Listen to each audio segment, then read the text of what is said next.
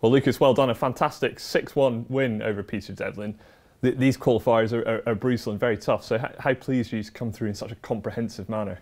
Yeah, unbelievable. I mean, I struggled in the last months to get some good results, so I felt a lot of pressure now, but yeah, very, very happy to have won the first round. It's only the second time you've got through that first round in these world qualifiers. It's a really tough event, isn't it? It's to explain to people at home, just what's the pressure like compared this week to any other week of the year? Yeah, I mean, you know, that's the World Championship. That's the biggest tournament of the year.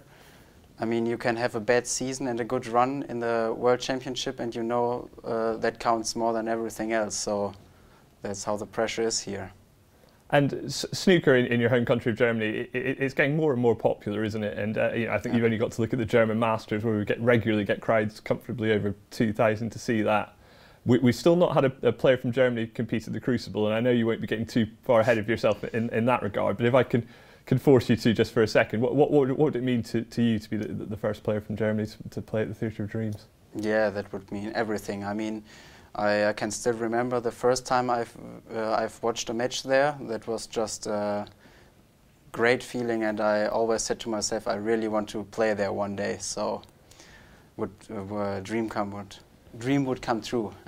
And how much do you think that could inspire more people to take up snooker in Germany? You know, it's really developing snooker in Germany in terms of the participation side. We've now got you and Simon Lichtenberg on tour, but I suppose that's the area we need to develop, isn't it? Because the viewership's already there, isn't it?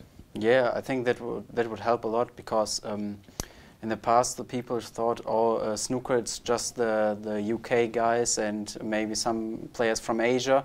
But now they see there are also other countries that participate, and everything is possible. They see that. So, yeah, hopefully other players from Germany will also start playing.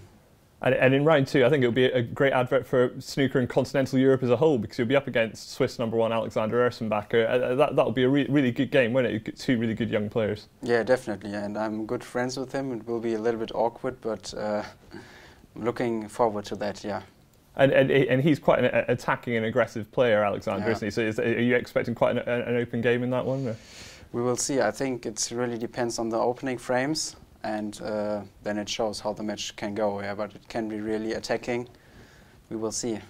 Well, it's a game I'm really looking forward to watching. Good luck. Thank you very much.